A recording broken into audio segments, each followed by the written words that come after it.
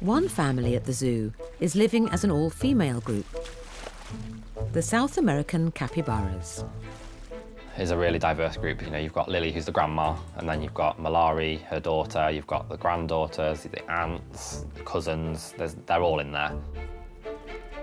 Until recently, Dad Jeff was living with them, but the keepers had to intervene when grandmother Lily fell pregnant. He would normally be there, but in the past he has been a bit of a troublemaker. When they give birth, with all the hormones are going on, he's like, right, I need to mate you now. And she's like, no mate, I'm in the middle of giving birth, can you not? Yeah. Capybaras are the world's biggest rodent. Weighing up to 60 kilos, they're one of the favourite animals with visitors at the zoo. You hear people saying, oh, it's a giant guinea pig. And effectively, that is exactly what it is. The keepers are hoping that soon the herd of 10 will be significantly increasing.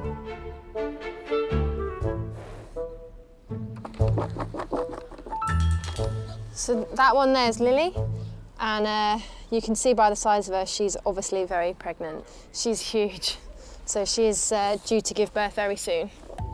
So Lily, she's really cool. We like Lily. She's kind of like the matriarch of our group, I suppose. She's had about sort of 10 to 15 babies in the time she's been at Chester, so she's a very prolific female.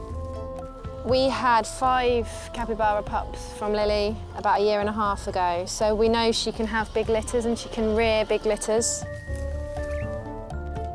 Capybaras can have up to 8 babies at a time and can have the same number of teats, so they can nurse their large litters.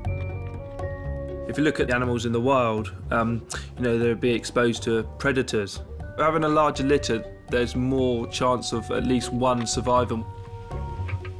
Being born into a big group can definitely have its advantages. There's less probability that it will be you that gets taken and eaten. It will probably be one of your brothers or sisters if you get lucky.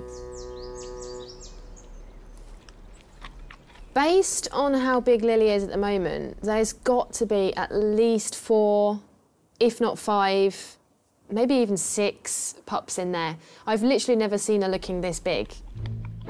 Sometimes we do have a little sort of sweepstake. How many will she have this time? Kind of get gloating rights if you win.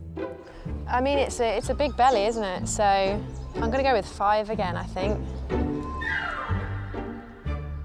Now at the end of her 4.5-month pregnancy, when Lily gives birth, life for the all-female group and for the keepers will change. It's really nice to have a big group. There's always something going on, but if you get a lot of males in a litter, they are a bit more feisty. So yeah, Lily would be having a nightmare for a start. She'd have a bit of a headache trying to keep on top of them all. And they do a lot of poo. If we have another 5 to 7 babies, that's 5 to 7 times more poo. It's 9 a.m. and at the capybara paddock, a surprise is in store for the keepers. There it is. One whole baby capybara, and we thought she had a whole family in there. You were fat enough for about 20. She's actually only presented us with 1, so not what we expected at all. A single baby boy might not be what was expected, but Henry is soon changing the dynamic of the all-female group. Henry is such a bundle of little energy and fun. I think he knows that he is the only baby in the group at the moment, so he is quite independent already. Capybara babies are precocial at birth. Precocial is basically the term you use for an animal that's very well developed. They come out running, keep moving, so they don't need to sit anywhere and get eaten by someone. Plenty of things that want to eat a capybara. Things like jaguar, caiman. Apparently they taste like fish. In South America, people eat them instead of fish on a Friday. Lily usually has litters of multiple babies, but Henry only has adults to interact with. He doesn't have any litter mates. It does mean he hasn't got anybody of his own size to sort of play with or muck around with. I suppose it is a bit of a shame for him to be the only boy and no one to do sort of boy stuff with.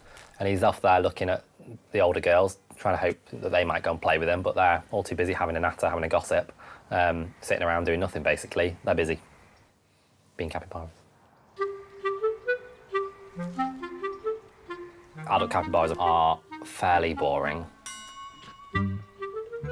They sleep. They like sleeping. They do a lot of grazing, so eating grass.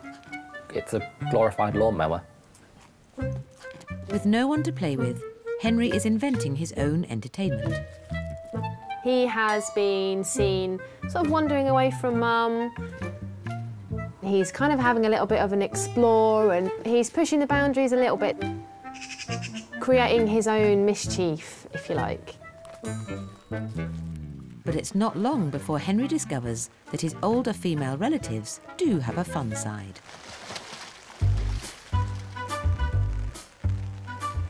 They are semi-aquatic, so they're excellent at swimming.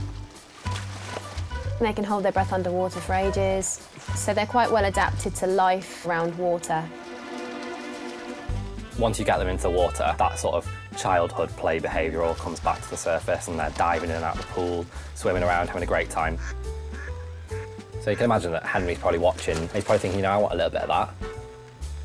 But Henry needs his mum to teach him how to swim safely first.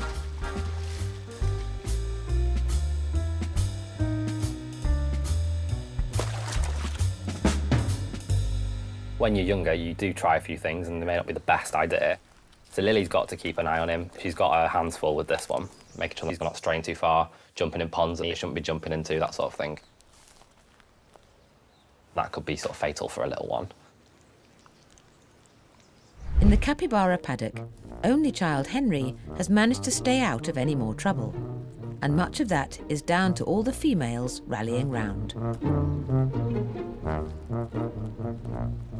Capybaras are a really good example of allo parenting. So it's where other members of the group chip in, and if at any point little Henry gets stuck or gets lost or whatever, then the other older animals, they really do come together.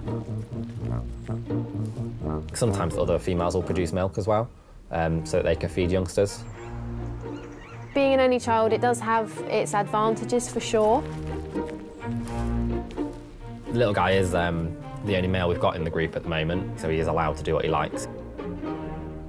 And so, yeah, he's getting all this attention off all his ladies, and they're all spoiling him rotten. He's definitely the golden boy. When the food goes in the mornings, he'll jump straight in the trough and just sit in the trough. He fits absolutely perfectly, and nobody else seems to care. They just let him sit there and have his fill, and he's just monopolising the trough completely. Spoiled little brat. We were really thinking that this was going to be the biggest litter we've ever had for capybaras here. In the end, it turned out we just got one, but boy, he gets all the attention that 10 capybaras would have had. And I'm sure he's got a really good future ahead of him.